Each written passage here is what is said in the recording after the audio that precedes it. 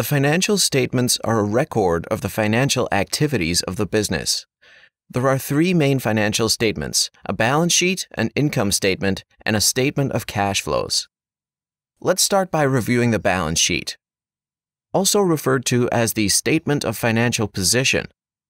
The balance sheet shows what a company owns, referred to as its assets, what it owes, referred to as liabilities, and what it's worth, referred to as equity, at a particular point in time.